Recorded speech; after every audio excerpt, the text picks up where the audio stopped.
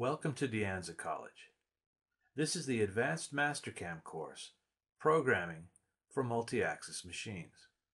We'll be covering vertical fourth axis rotation, 2D high-speed toolpaths, horizontal fourth axis rotation, feature-based machining, advanced multi-axis, that's 4 and 5 axis machining, and CNC lathe with live tooling.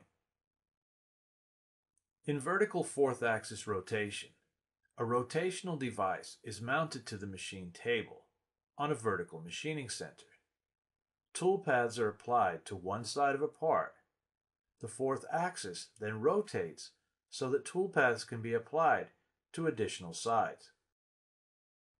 2D high-speed toolpaths use small axial depths of cut combined with large linear depths of cut and extremely high feed rates to remove large volumes of material quickly while retaining excellent tool life. Horizontal fourth axis rotation covers programming on a horizontal machining center. We will also spend considerable time designing work-holding fixtures and tooling strategies.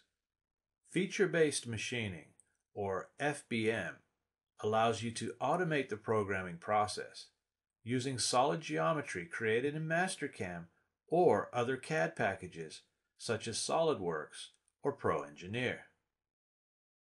We will do an overview of multi-axis toolpaths. True multi-axis programming is covered in more depth in a future course. We will cover CNC lathe programming, including all of the standard toolpaths, live tooling, and stock transfer to a subspindle to machine the backside.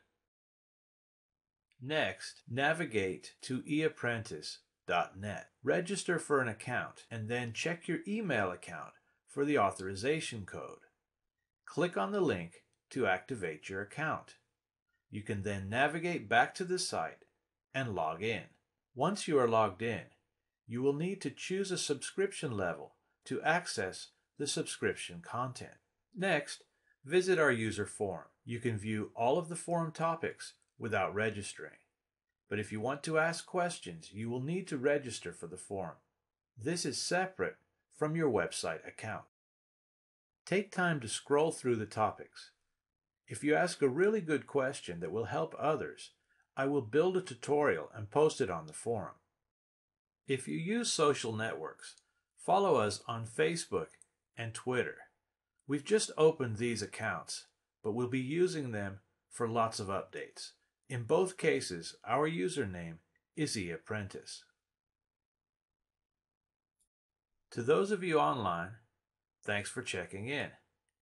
For those of you in class, let's go ahead and introduce ourselves.